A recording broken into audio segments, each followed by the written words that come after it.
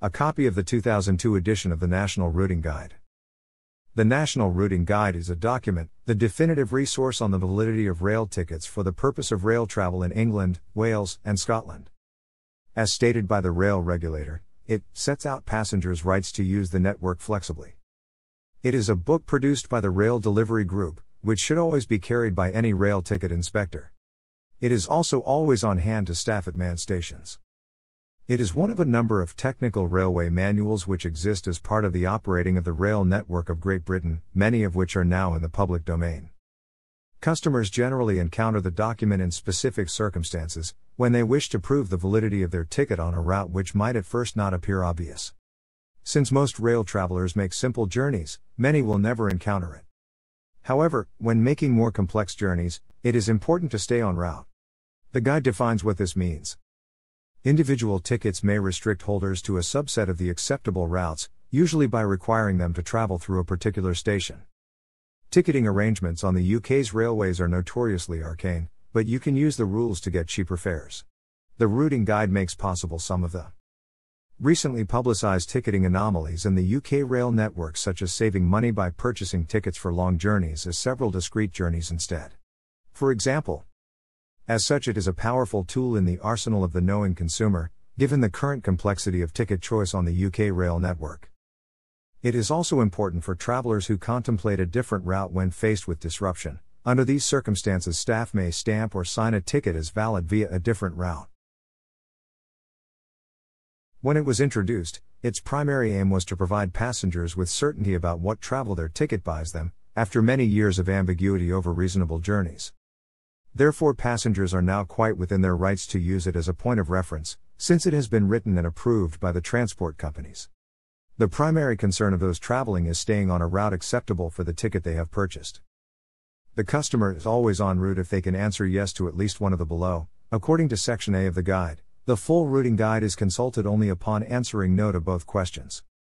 This can occur when the customer wishes or needs to change train several times, either with a view to traveling on a particular line, or because of a desire to break a journey at a given station not directly on the expected route.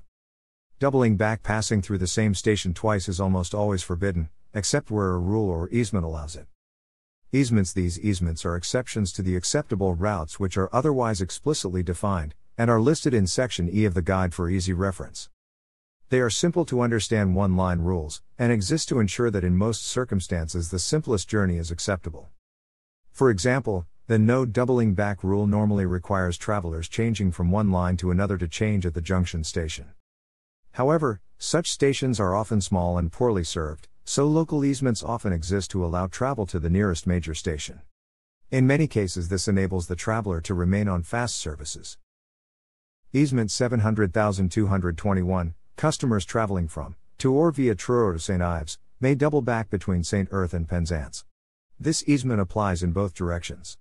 Others are matters of convenience. Easement 020003, passengers for Aviemore and Carbridge are permitted to alight from the sleeper at Inverness and double back to their destination in the morning. Some easements are negative, forbidding a route that might otherwise be acceptable. The relevant section of the guide, which is currently available at the Rail Delivery Group website, details more than 500 different easements. Train operating companies may make special arrangements for disabled passengers, who have further exemptions on an individual case basis. This allows for different routes in certain situations, such as where normal practice is to walk between two nearby stations on different lines to catch a connecting train, which wheelchair users might find difficult. There are, however, no clear stated rules for defining what is reasonable for disabled people. This is presumably a matter of discretion. Some journeys must involve walks of up to 10 minutes in some cases between stations to make a connection to Farnborough North. Ashvale to North Camp. 3 types of routes are acceptable: direct trains, shortest route, or mapped routes. The first 2 are simple and outlined above. Almost the whole of the routing guide is taken up with specifying the third for the entire country. Principal journeys. The rules can be summarized thus: the guide allows many journeys which one might not expect. Traveling from Cardiff to Cambridge via Swansea, Shrewsbury, and Birmingham is acceptable, for instance, rather than simply via London. Generally, there are a large number of permitted routes which are rarely used because they are inconvenient, but which are nevertheless legitimate. Some travelers have reported being charged extra for special routes. However, Official resources, discussing, resource. Thanks for watching.